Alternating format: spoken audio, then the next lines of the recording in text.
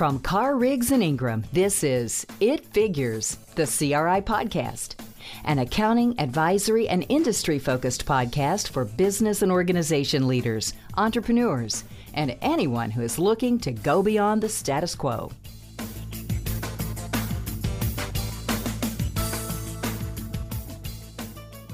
Hello, and welcome to this episode of the It Figures podcast. My name is Scott Bailey, and I'm a partner out of the Raleigh, North Carolina office of Carr, Riggs, and Ingram.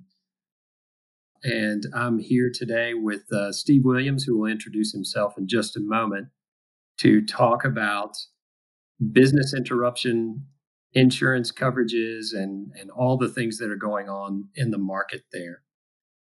Steve, would you mind telling us a little bit about yourself? Sure, Scott. Thanks for the introduction.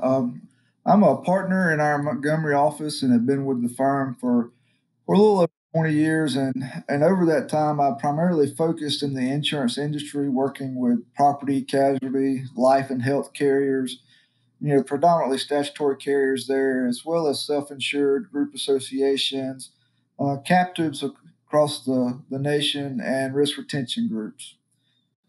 Great, and I have the pleasure of working with you as well in our captive practice, which is one of our favorite segments of the insurance industry.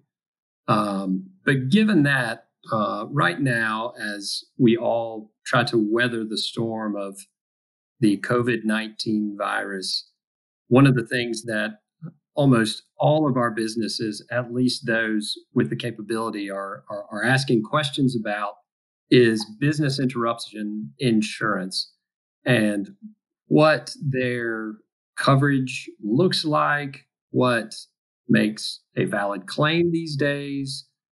So there's a lot of questions being asked about these policies. Would you mind giving us a little bit of background into what is business interruption coverage? What does a typical claim look like? And what are some of the more dynamic factors affecting the current claim activity in the current business interruption market? Sure thing. Well, business interruption coverage has been around for years and years. And off the top, it seems, fairly simple, not that complicated, but typically, business interruption would cover you, for instance, say a storm like a Hurricane Katrina comes through and you have damage to your building and you're a restaurant and you can't operate your building. You can't bring people into work because you're having to do some construction and things of that nature. And a business interruption policy would kick in and provide some coverage during that time. Another instance might be maybe you had supply chain disruption and you're unable to operate, and business interruption may kick in and help with some of that. But what we're really starting to see, though, in response to the COVID-19 and just the current state that our nation is in, is that people are starting to file claims related to the virus. A lot of our restaurants and various industries, dentist offices, doctors' offices, industries across the spectrum have had to pretty much shut their doors and close down and are just incapable of operating. And so it brings a lot of question as to what is a claim? Can we file a claim? Well, most all of the business interruption policies were kind of amended by 2009. 2003, there was I believe the SARS outbreak. 2009 was the H1N1 outbreak. After those two major viral outbreaks, the policies began to be modified. Wording was carefully changed to kind of exclude viral or bacterial infections and things of that nature. And so the policies is very important to pay attention to what's in the policy, how the policies are worded in order to begin making claims. So at a basic level, really what we're looking at are claims against these policies in the event of a stoppage of operations. But what we're really seeing is that a lot of these policies, as you say, were amended over time to exclude viral or bacterial outbreaks or things of that nature. So it sounds like the wording on these policies can get very specific, even though they seem to be very straightforward on the surface. Exactly. It's very important to kind of get into the fine print, as you would say, to go through and see specifically what is included or excluded. And we're still seeing a lot of claims that are popping up across the nation. A lot of restaurants, casinos, things of that nature are filing business interruption claims. And ultimately, it's probably going to be settled in the courts as to whether these get covered or not. But with every day passing and every development that's kind of coming out of the state that we're in now, we're seeing more and more of these claims start to pop up.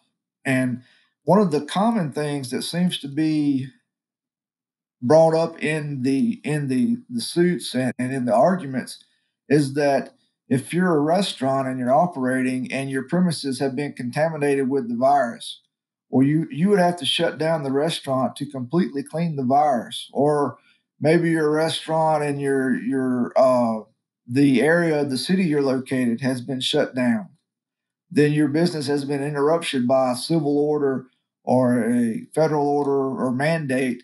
And there's some things in the policies there that you may want to look at to see how that affects you. So lots of things are starting to come out in some of these court cases and articles as they kind of work themselves out. And you definitely beat me to my next question for you there is, we're seeing, as you say, a lot of litigation. We're seeing a lot of activity.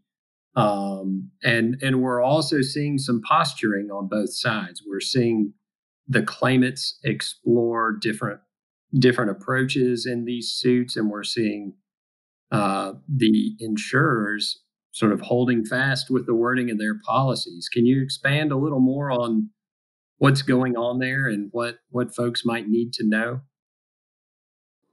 Sure. What we're seeing is more and more cases are starting to pop up and to claim business interruption. And ultimately, we've seen people like Travelers and Lloyd's and Hartford and big name carriers that are getting named in some of these suits. So ultimately, we're probably going to see this going and playing out through the courts. But we've had in the last 2 or 3 days, the Property Casualty Insurance Association has kind of come out with a position, and the NAIC, the National Association of Insurance Commissioners, has also come out with a statement. And both of these groups are kind of saying, that the insurance industry as a whole was not really designed to cover pandemic losses, pandemic claims. So that they're kind of posturing to the effect that insurers are not liable for these claims because they are viral, bacterial, pandemic type losses in nature. Yeah, Insurance is designed. didn't mean to interrupt you there. It seems like it really strikes at the heart of one of the core principles of insurance, which is that where we have risk distribution, but if the risk is so distributed that risk distribution becomes irrelevant, I could see how that would be a problem. What are your thoughts there? You just nailed it. That's the exact argument that the NAIC and the APCIA are making, is that insurance is designed for, you know, spreading risk over a large population, and you expect to incur losses and claims, but you expect to incur those in a subgroup of the entire group, not over the entire group. It's not designed to cover losses over the entire population. And so that's exactly how they're kind of bolstering their argument and the position that these two national groups are coming from. And it's the same argument that I believe we'll see the Travelers, the Hartfords, the Lloyds, the large insurance carriers and other carriers across the nation will make that same argument. So that's really the banner that they're going to rally under. One of the things that it also seems like we're seeing on the side of the claimants is that they're finding ways to try to get these claims covered by claiming that they've got property damages as a result of this virus, in that if using the example of a restaurant again, there's contamination in a restaurant, and so they either have to remove or destroy property, or they have to perform so much work to ensure their property is properly sanitized, that everything is clean. So they're trying to tie these claims to the physical property in those ways. Is this something that you've been able to read a little bit about and study up on? Yeah, we're actually seeing that exact argument, and I've seen it in several articles related to cases that are popping up, to where the argument that is being made is that the restaurant or the operation has incurred physical property damage because the the virus, the nature of it is so that you may have the virus may be alive on a tabletop or a countertop or on the kitchen utensils that are laid out and spread from person to person. And so what they're saying is, the time that it takes to come in and clean and remove equipment and to get, the health department to approve for them to open back up is that's a legitimate business interruption claim, because they have physical damage, and they have an order or mandate that they're not allowed to open up until they pass inspection. You might see something similar with, say, a dentist office that was open during this time, and maybe they're only taking emergency procedures such as a broken tooth, or maybe somebody's crown is out, they've got to get a filling, but maybe one of the employees in that dentist office tests positive for the virus, and the health department shuts the dentist office down for a 30-day period until everything can be cleaned, inspected, and determined that the premises are not a risk to spread the virus any further. Exactly. So it's going to be really interesting for us to see how this all plays out. It's going to be fascinating for sure. And adding a little bit of complication to what we're seeing, a lot of state governments and some local governments as well are entering the fray by introducing legislation that would essentially force insurers to cover some of these claims under business interruption policies. I think we've seen that in New York, New Jersey, Massachusetts, and Ohio for sure. We've seen some legislation introduced in California. So there's some government involvement coming into play now as well. Could you speak on that a little bit? Yeah, there seems to be more and more coming out every day where the state governments are trying to get legislation that would force insurers to retroactively cover the claims or losses related to the COVID-19 virus. Additionally, with that, we've kind of seen two proposals come up within the federal government. One was actually came out of California from a representative there, that was to put together a pandemic reinsurance program or pandemic insurance programs, very similar to the TRIA program, which was put in place after 9/11 to provide and cover losses resulting from terrorism and damage to infrastructure or the economy in general as a result of terrorism after the 9/11 event. So the proposal that's kind of come from the representative out of California was that you would put together a nationwide insurance program, and that a portion of all policies and premiums would feed into that program, very similar to how TRIA works, that would go forth to cover future pandemic events and potentially to cover retrospectively the pandemic damage that has been done throughout the nation. That's one of the first and the biggest proposals that's kind of out there right now. And then the second that's very similar to that I saw an article on the other day, is really pushing the government to kind of amend TRIA as it stands now, to allow it to not only cover damages and losses due to terrorism, but also allow it to cover losses related to pandemic viral or bacterial effects, which would cover the losses related to the COVID-19 virus and help with business interruption claims and things of that nature. So it's definitely a super fund approach, which we've seen the federal government and many state and local governments do several times throughout, I would say, recent history, recent being, say, the last 50 to 60 years. So it is interesting to see all this really coming together that way, especially, as you say, the finding an approach similar to TRIA. So a lot of things going on at one time. If you could give us maybe one thing that you think we ought to look out for in addition to what we've already discussed, what would you say that would be the most important thing for our policyholders to keep in mind as they're considering their business interruption coverage? That's a great question. And, the first comment that I would make or kind of caveat is that, things are evolving so rapidly and day to day, and there's more information coming out, and there's more programs, and there's more lawsuits.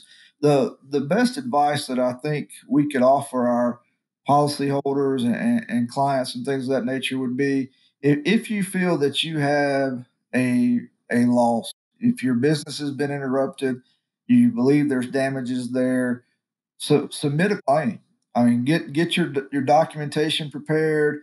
We've actually put out 2 articles on the CRI website over the last couple of days. One is on, what's involved with filing a claim, the type of information that needs to be gathered, the forms and documents and processes to help people with getting that claim in. So my advice would be, if you have suffered loss, you've had to close down, there's a financial impact, even if you don't know the full extent of your losses at this moment, submit the claim. At the very worst, the claim could be denied. At the best, claim may get approved retroactively, but ultimately it'll probably end up in the court system. But get the claim submitted, file early, and kind of get in the queue to be reviewed. Great. Well, Steve, I appreciate all your comments. We appreciate all your insights, and thanks for taking time out of your day today to chat with us on this topic. Really, really appreciate that. It's always a pleasure. Absolutely. And for all of our listeners, thanks for tuning in. Thanks for being a part of the It Figures podcast. If you haven't, please consider subscribing. We're putting out a lot of content right now, especially as we all try to navigate the COVID-19 crisis that we're all dealing with. Once again, my name is Scott Bailey, and thank you for your time today. If you want more CRI insights or are interested in learning about our firm, please visit our website at cricpa.com. Thanks for listening to this episode of It Figures, the CRI podcast. You can subscribe to It Figures on iTunes, Spotify, or wherever you prefer to listen to your podcasts. If you liked what you heard today, please leave us a review.